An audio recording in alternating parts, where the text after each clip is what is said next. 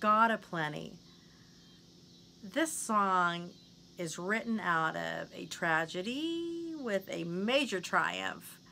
You know, they say to get the testimony, you got to go through the test. And yes, I did. I definitely was tested in my musical career. I definitely had to go through a test, I guess, you know, to see what I was made of. I don't know. The Lord told me to go to Branson and pursue, you know, my dreams and everything. I didn't even know exactly what those were. I was just, you know, working on songwriting, and I wanted to get my original music out there. It was singing in restaurants. I had my own show called Janice and Me. You know, I had a little bit of savings put away to afford it. It's very expensive to do stuff like this. Then an opportunity came up to join another theater, and sing my stuff and sing some, you know, other songs of women of country and blues. So it was awesome. Satan, he's pretty slick, right? He comes in the back door, the side door, above you. He comes right at you. Sometimes it's right in your face. And you just got to keep your armor on. You got to be ready. You got to be ready in all times. And I thank the Lord today that I was ready. He had already prepared me. You know, I'm a dreamer. I have a lot of dreams, and I had had a dream of something happening. And boy, when it happened, I was like, whoa, I'm leaving. Like, all somebody had to do was say a couple of words, and I knew I was leaving.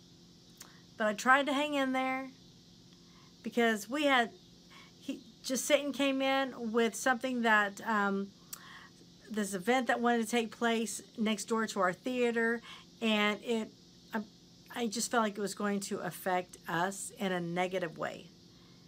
And it's contrary to the Word of God. Everything about it was. And when I voiced my opinion, they didn't like it. And it really, I guess you could call it my opinion, but in reality, you could pick up the Word of God and you could read it for yourself, that it was not even my opinion, but it was God's Word saying it. And I was just like, we really got to reconsider. We got to really think about this, what we're doing. And this is not why I came here. So, and I felt very alone, because nobody stood beside me. Nobody followed. I didn't even ask anybody, but I ended up leaving. God just shut the door. They had me go. And for the next year, I had to deal with the mental part of it. But in the meantime, after leaving, 1 week later, I was asked to open for Lee Greenwood. And then a week after that, I would get the opportunity to also co-host a radio show that live streamed, you know, through the internet, right? We called it Branson Gospel Radio, called it Joplin and Joe. We were like interviewing, it was like Southern gospel musicians and stuff, and just live music in the Lord. I continued on with that, calling it The Original Show, when I took it more personal with people. And now I'm doing what I do now, calling it Glimpse of God. So you just don't know. You just don't know what God is going to have you do. A decision, one decision, how it's going to impact your life, your future. Who would have known back then if I wouldn't have taken a stand at that moment for myself? Now, am I upset, like, with people for not following or stepping aside at the same time? I'm not upset with them. I'm friends with them still, but I understand their position in thinking that that's their livelihood, getting paid. But I was also doing the same thing. It was my livelihood. I was getting paid to work there as well. But I also knew there were many other jobs out there. And we can't forget, when we are standing for God, when we are standing for what His Word tells us, that what's on the other side of this little hiccup in the road, this wall that you're coming up against, what's on the other side is a blessing, not a curse. If it is the wall the Lord is putting up, on the other side is the blessing. But you got to crawl over. Don't retreat. You know, you've got to go. You got to jump over it and say, okay, Lord, okay. And not everybody's going to jump over that wall with you. A lot of people are going to retreat, and they're just going to stay back in this prison They're just going to stay back and accept it and just say, you know, well, that's for you. That's not for me. I don't have the same convictions as you. And you know what? You're right. So I've got to go on. I've got to go on. That's what happened. So I was pretty, you know, I was pretty firm with my stand, and here I am today, though, talking about it. I know I have forgiven people that have hurt me. Yes. Yes, I have forgiven. But I can't forget the trial, the aftermath, the before the math. I don't forget all of it, because I saw what God did whenever I was faced with that. I saw what He did when I didn't retreat. He had already warned me. Thank you, Lord, that you warned me. Not everybody gets a warning. Not everybody can interpret their dreams. Not everybody can interpret a word that they're hearing. And well, we've got to pray for discernment every day. You need to pray the armor of God upon yourself too. And I want to show you really quick in Philippians verse 12, Paul was dealing with something in his life as well. And so he says this, and I just thought this was really cool to read this because of the song called God of Plenty. He said, I know what it is to be in need, and I know what it is to have plenty. I have learned the secret of being content in any and every situation, whether well-fed or hungry, whether living in plenty or in want.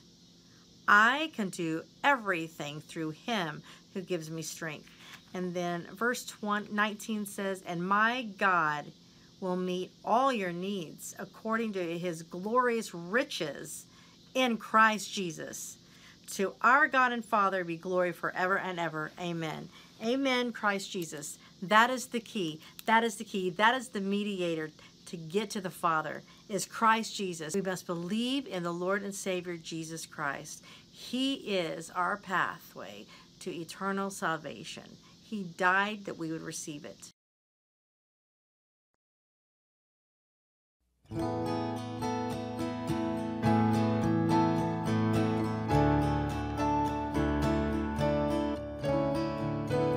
Walking by the creek today, sunshine on my face, got a doggy on a leash.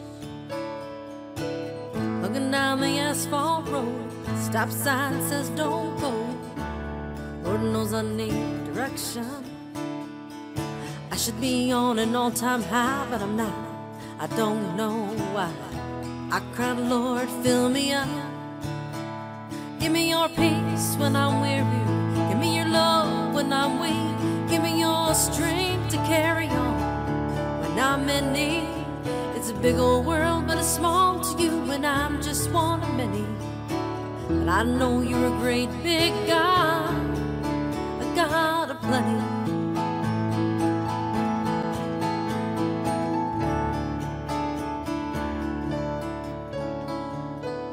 Think about times gone by, right here, right now, what the future holds.